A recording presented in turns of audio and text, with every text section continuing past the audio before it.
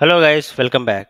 In the last lecture, we worked on displaying the form for editing the user's about field in Bootstrap model using the turbo-stream and turbo-frame tag. Okay, so here you can see when I click on this pencil icon, I can see this attribute in the form within the Bootstrap model. Okay, now in this lecture, we will work on update request for saving the user's about field in the database. So let's start doing this. So first, we need to create an action into members controller. So first, switch to the project directory in some text editor and now open the members controller.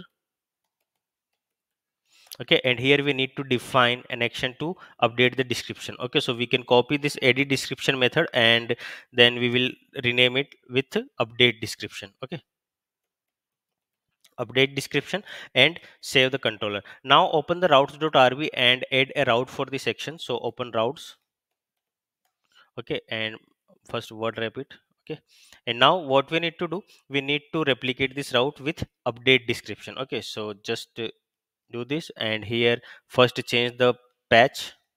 Okay, and then replace this edit via update.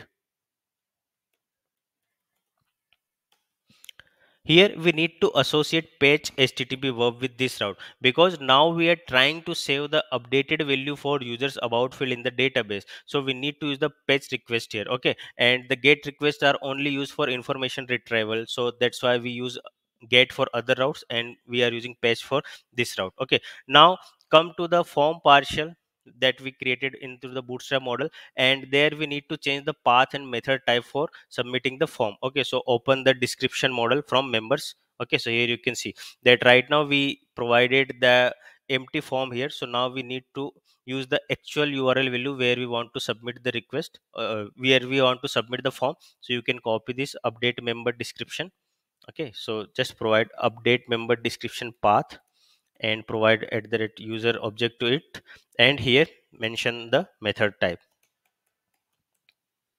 Okay, so we can mention patch here and save the form, and now come to the browser and refresh the members show page. Okay, so switch to the browser and here refresh the page. Okay, and when you click on the pencil icon, now you will see that form is coming to the form is open in the bootstrap model, and when you submit this form, so click on the save changes.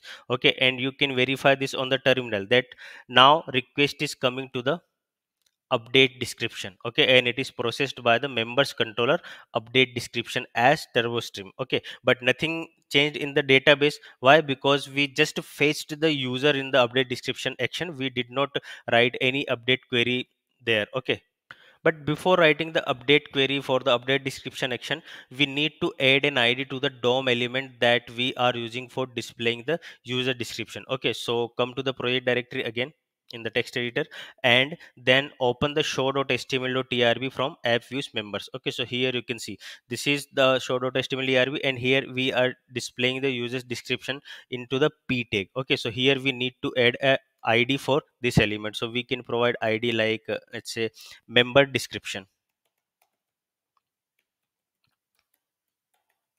Okay, and save the file. By the way, before moving forward, let me tell you that why we are adding this id here, because we are sending request to the update description method as turbo-stream format, and after making successful update to the database, we will update the new value using turbo-stream.replace method. And to do that, we need to find a dom element where we want to make this replacement dynamically. Okay, so now create a partial in the app views member that will display the description. Okay, and you can name this partial as let's say member description.html.trb. Okay, so create a partial here and name this partial as member description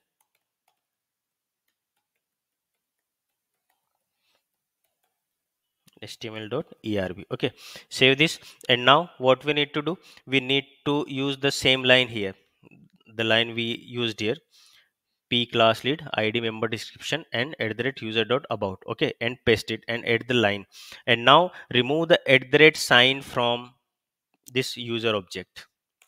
Remove this at the rate sign because we will render this partial and we will use it as locals. Okay, so you can save this, and now come to the show .html.trb again and remove this line because now we will render the member description partial here.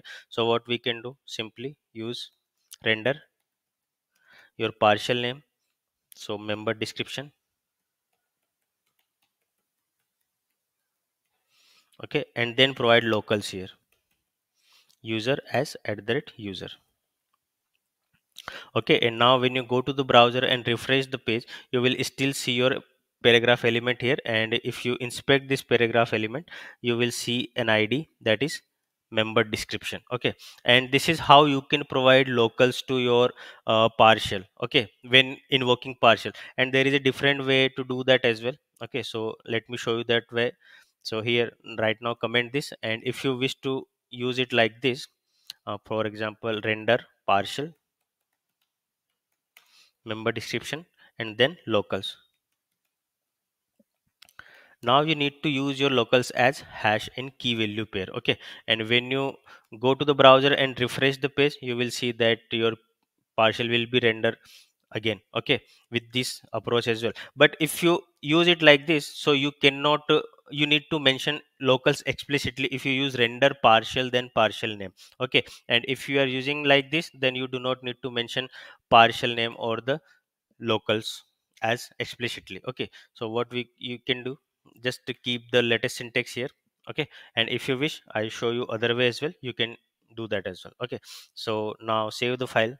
Now as the last thing, we need to finish the implementation of update to description action. Okay, so let's do that. So go to the members controller in the update description action, and here what we need to do first, add a format block. So respond to do format.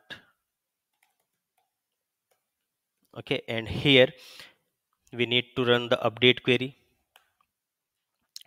So if @user dot update. Okay, and then what we are trying to update, we are trying to update the value of about attribute. Okay, so about and then params. Okay, and now let me show you that how we are getting params. Here you can see we are getting params in the user hash. Okay, so we need to get params user and then about. Okay, so we can use it like this, params user about. Okay, and if this request is successful, now we need to use format.turbostream because our request is coming as turbostream. Okay, and we will serve the request with turbostream format. So format.turbostream. Okay, and here what you need to do, render turbostream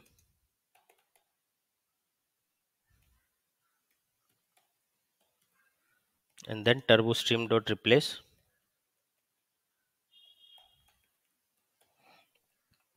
Okay, and here you need to provide member description. Okay, let's wrap the words here first. Okay, member description, and then you need to mention your partial name. So partial is member description from app views members. So we can mention members and then member description.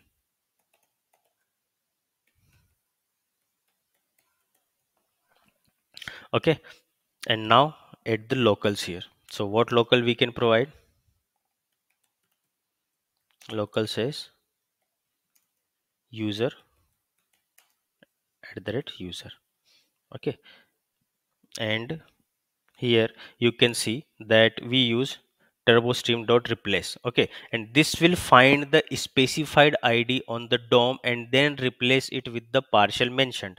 Okay, in our case the dom element has the id member description. Okay, and the partial name is members member description. So whenever this update request performs successfully, here you can see that we will replace this element, okay, with this partial. Okay, so now just finish this. So what we can do, just add an end keyword here, and that's it. Save the members controller and now come to the browser and refresh the page. Okay, so save the controller file and make sure everything you saved like routes.rb, member description partial, show.html and description model partial. Okay, save everything and now come to the browser. Okay, and refresh the page. Now when you click on edit form, okay, so just try to change this, so we can copy the existing tag and we will try to paste it a couple of time more. Okay, and now when you click on the save changes form, you will see that the form has been submitted, and now we can see the updated description on the browser, and you can verify this on the terminal as well, that here you can see that this is the about attribute updated that we get on the params. Okay, and now it is performed as the update query, and when you refresh the page you can still see the older text here. Okay, and if you try to make some other attribute, let's say I will do it later. Now when you submit the form, you will see that the description is here now. Okay, and you can see this on update terminal as well. And that's it. Here we implemented the update description action using turbo-stream. So try this lecture at your end, and we will meet into the next lecture. Till then, tata, goodbye, take care, and stay safe.